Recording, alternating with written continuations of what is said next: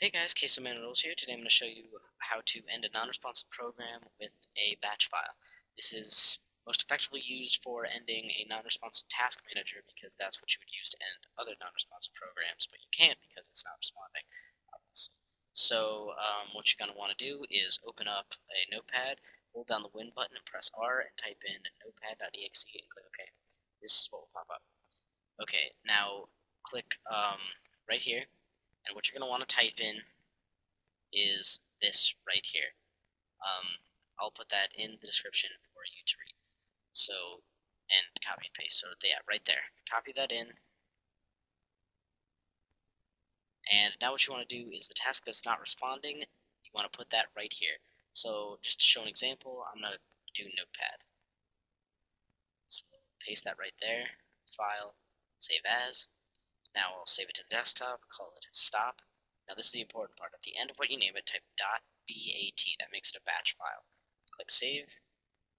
You see that right here. That's what pops up. Now X out of that, and yeah. Now let's run another notepad. And here you see this is what happens when you double click it. It ends the process. That process is ended.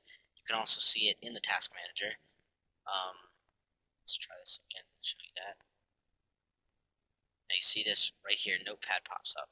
Now double click that, it's gone, see, it disappeared. So there you go.